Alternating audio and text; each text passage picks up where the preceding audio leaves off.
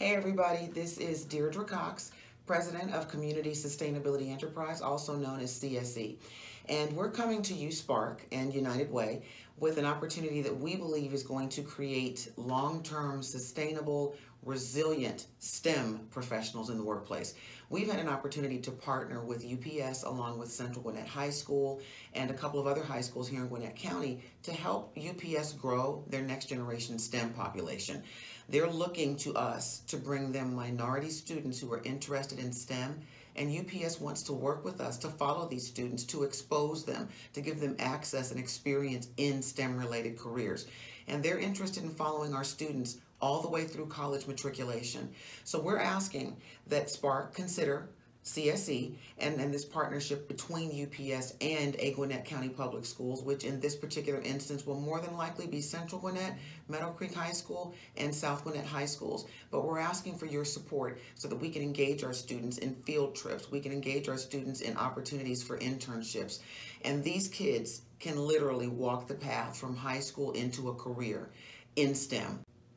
I think as an educator from a school perspective, these public-private partnerships, particularly with UPS, focusing on these STEM-oriented positions, is really beneficial for our students because it shows them an aspect of STEM that they're not normally considering. They don't understand that necessarily there's other companies who have STEM-related careers within their organization. And also to provide that kind of mentorship where people who are in those careers can actually walk these kids through the steps that they need to take to pursue those careers. Well, we learned it was a great opportunity. Essentially, we learned that teamwork is key. Well, I learned that in anything that we do, there are trade-offs. So our team might have had the cheapest solution, but it took the longest to put together. And we did a lot of arguing, and there was a lot of back and forth, so that really gives me an idea of what goes on at UPS corporate. With that, I learned that you have to consider all aspects of the problem when you're trying to find a solution. Well, I think that overall the experience was very rewarding. We got a chance to kind of see what the kids are capable of making, how they can utilize what they're given, and pretty much make it into a very close competition, and there was no broken eggs. By the way, I'm Anthony Dandridge, and I am on a dev team. I run a dev team, so I think I would know a little bit about what it would take to create a successful dev team. And honestly speaking, I'm not just saying this because you guys are in front of me. I would honestly hire everybody that was in my team. These guys. I thought it was very, very beneficial. The kids were so excited and just ready to get their hands dirty with the project. They just wanted to start building. They asked really relevant questions and just that excitement. I didn't know if I was going to see that today, but I did. They were just really pumped to be here. One of the things I saw from the kids is, I don't know if you realize it, but you have some natural leaders. And they stepped up and they showed it, and it jumped out right away.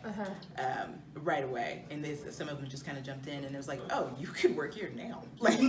Primarily gives the students an opportunity to work with a group of students they don't normally get to work with, and it gives them an opportunity to truly problem solve without knowing ahead of time what's going on when they walk in the door.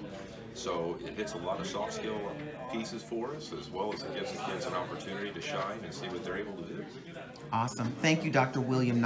Being here is different so that they can really see the employees and be able to talk to them and get into stories. It's better than us telling them those stories secondhand, so they really get a chance to see the facility, see what these employees are doing. The employees are telling them their stories about how they got here, and it's just more meaningful than hearing it from your teacher. That it's amazing that the kids are actually getting to see what I used to see when I was in private sector, learn the different roles and how they function together. That's just remarkable, and that's something I'm going to take back to my classroom. Awesome. Thank you all for being here. Thank you.